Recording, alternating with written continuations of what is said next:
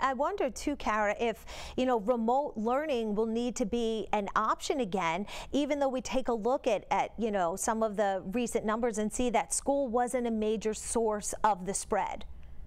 I really hope that remote learning is the absolute last resort. We know that kids learn best in school. We know that it's best for their social emotional well-being as well, and the ripple effects that this has on families and communities, right? The best place for kids is in schools. So I think we really have to pay close attention to the local numbers and really not prematurely move in that direction. Yeah, it's interesting. One viewer wrote in to say, bring back distance learning for families who wish for it. Not all kids suffered, some thrived. And Nick, was that your experience, that some kids did well and others didn't?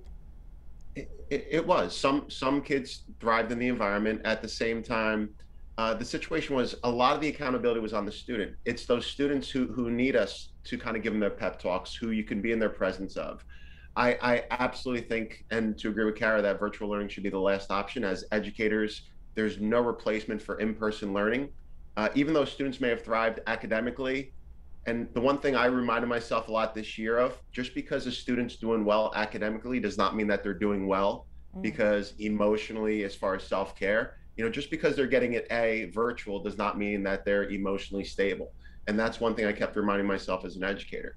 But it should be a last resort. It is not, again, it is not a substitute. It is not an equal to in-person learning.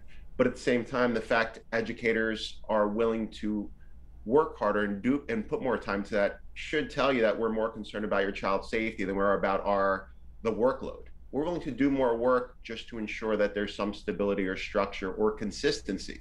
Because going back and forth is not fair to, it's not fair to students, it's not fair to parents, and it's not fair to teachers.